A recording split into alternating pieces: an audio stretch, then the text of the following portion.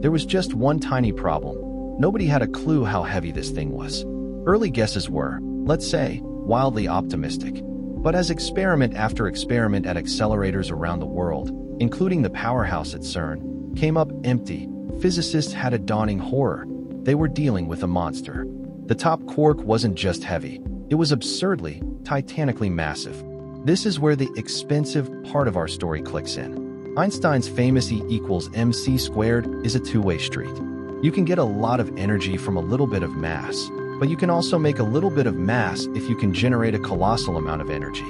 To create a particle as heavy as the top quark, you needed to smash things together with more force than ever before. That meant building the most powerful particle accelerator on Earth. The stage for the final act moved to a sprawling lab outside Chicago, Fermi National Accelerator Laboratory, or Fermilab. There, they built the Tevatron, a 4-mile underground ring where protons and their antimatter twins, antiprotons, would be whipped up to 99.9999% of the speed of light before being smashed together head-on. It was a machine built for one main reason: to finally have enough raw power to create a top quark.